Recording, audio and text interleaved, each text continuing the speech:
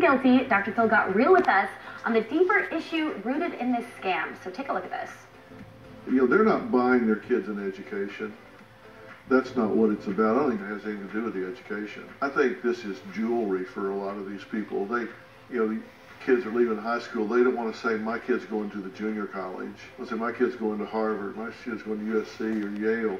I think it's bragging rights for them, and they don't want to be the one parent that says, well, yeah, my kid's going to, Slippery Rock. A lot